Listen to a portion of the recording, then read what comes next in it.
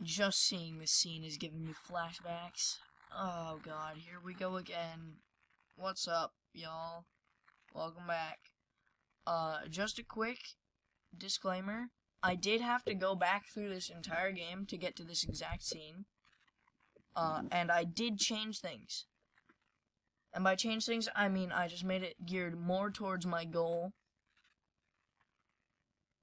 You know, instead of just my fucking dumbass flailing around trying desperately, I actually had a plan. So without further ado, I'm not gonna read this again because I'm gonna fuck it up.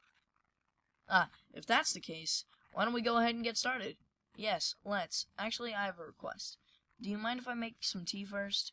Not at all. Thanks very much. If there's one thing that can make my reading time here any better, it's a nice cup of tea. Not to mention for yourself as well.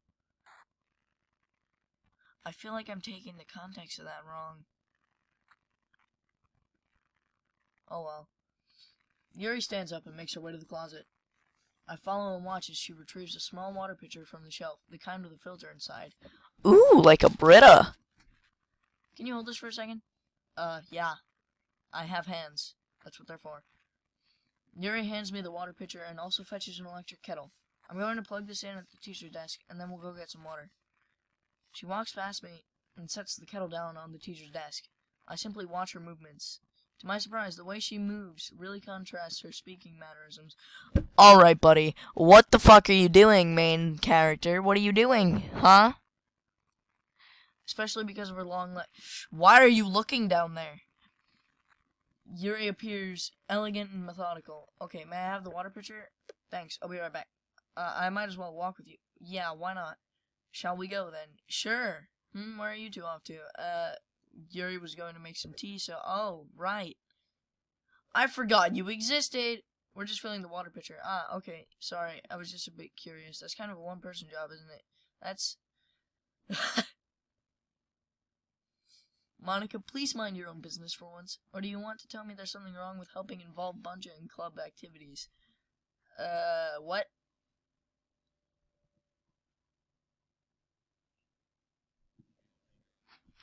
Enemy spotted. My mouth gapes. I suppose there's nothing wrong with that. Edge. Then let's go. Yuri quickly exits the room and I follow. Excuse me? What's going on? What's happening right now?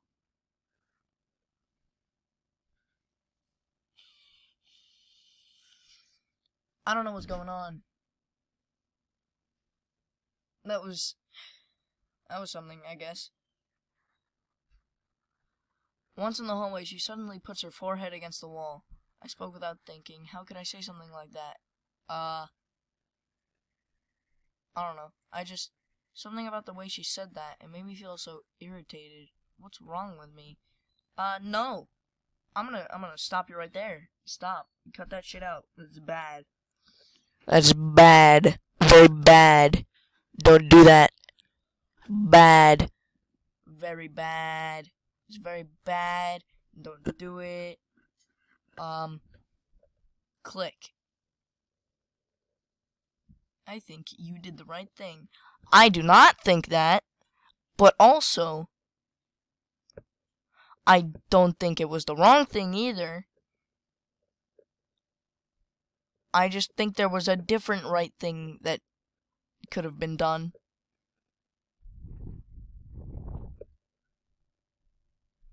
Yeah. That's about all I have to say. That's... Okay, yep. Wasn't expecting it. My words exactly. It's not right for her to judge people like that. Because... this is good advice right here. I might have to follow that. Nothing that you do is as bad as you make it seem in your head. Nobody's perfect. Ruined it. Ruined it. with the same cliche line that I've heard, everyone's heard at least 7 times by the time they were 2 years old.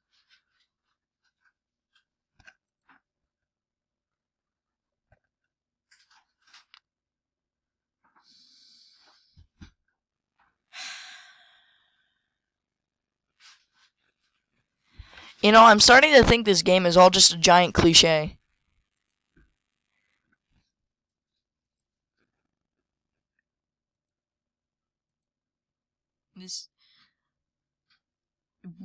This is literally just a cliche. What the hell? This is literally a cliche.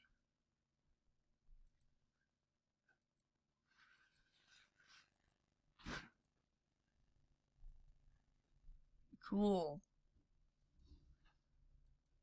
That's cool.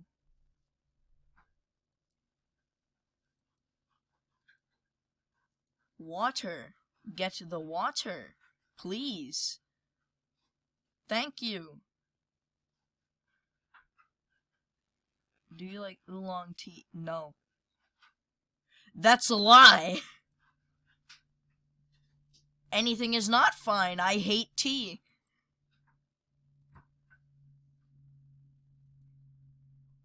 Now it's time to get the teapot. You really do this properly, don't you? Of course. I shouldn't do any less when I'm making tea for others. Even if I'm not an expert on tea or anything. There are experts on tea. There are experts on tea. My life is a lie. I've been bamboozled. For the last time. In that case, you'll only be even more impressed.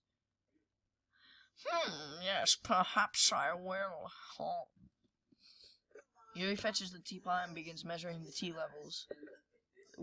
Levels? Leaves. It was leaves. Fuck. To my surprise, she even starts humming a little to herself. You must be in a good mood now. Is that so? I was letting it show, and you noticed I was doing a bit of thinking. Number 15.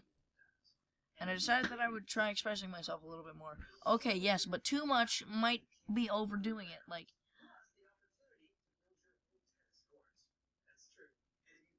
I don't know where that was going. It turns out it's not very hard for me to do. It's not very hard to do when it's you who's around anyway.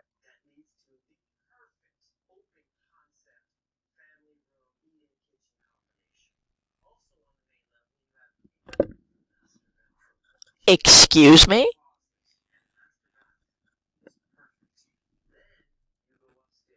Just don't push yourself too much. You're always worrying about me, Bungie. I worry about everything and everyone. It's called anxiety. It's very endearing. That's... Hold on. Fuck does endearing mean again? Oh well. Yuri wasn't kidding. I don't even know if I can keep up with this. I watched Yuri cup a pour of tea. Yup. Pour a cup of tea for each of us. I have another request. Do you mind if we sit on the floor today? Ew. Floor sitting is the worst. I should know. I have to do it every day. Why's that? It's a little bit easier on my back. I can read with my back against the wall rather than bending over at my desk. Sorry, I didn't realize. No worries. I just have back pain fairly regularly, so I do my best to manage it. Is that so? I wonder why that is. Yeah, me too! It's most likely because your posture, right? Nice save, brother. Always hunched over like that while reading. Yes, I have terrible reading posture. So that's why we should sit on the floor. Fair enough. I'll go ahead and get the book. I retrieved the book from my bag. I have chocolate as well. It's a bag of small candies.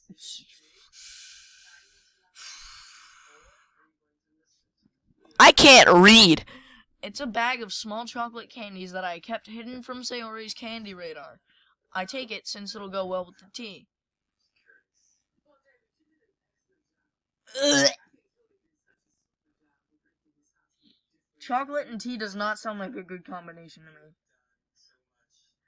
Yuri and I then sit against the wall, teacups at our sides. As if in sync, we assume the same reading position as last time, each holding one half of the book, except this time, our bodies are even closer to each other. Alright. Not on board. Not on board with this. I can't see too well. Yuri slides closer until our shoulders are Red alert! I repeat, red alert! How am I supposed to focus on reading like this? Bruh! Bruh! You can't be... No!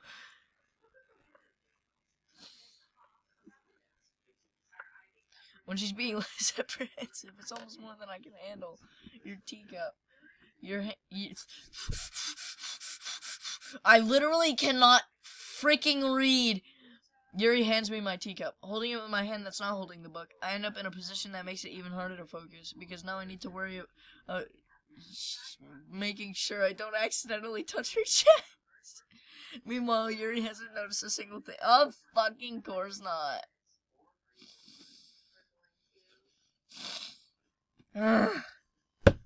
She wears her intense reading expression, and I can only presume the world around her has faded away. I use all my willpower to focus on reading. Triple dot. After a few minutes, I finally manage to relax a little. I put the teacup between my legs and fumble with the chocolate wrapper.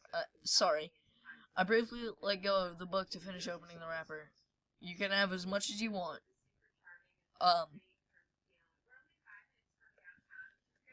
I don't like where this is going. That's okay, I won't take any. Are you sure? Well, if I touch it, then it might get smudges on the pages. I don't care. Like, you think I care about this book? I really don't. I probably shouldn't tell her that, though. It might make her sad. Ah, you're right. I didn't even think about that. My bad. No need to apologize. I'll hold the book, okay? Are you sure about that? Of course. Well, this is a scene.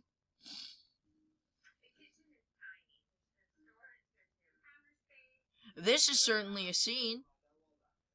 Not sure whether or not I'm okay with it, but it's a scene.